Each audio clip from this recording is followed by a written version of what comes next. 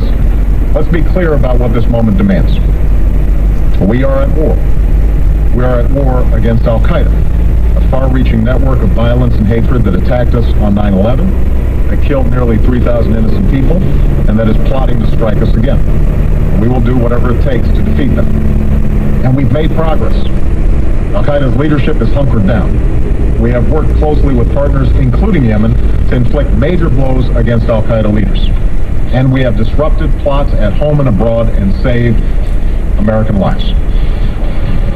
And we know that the vast majority of Muslims reject Al-Qaeda. But it is clear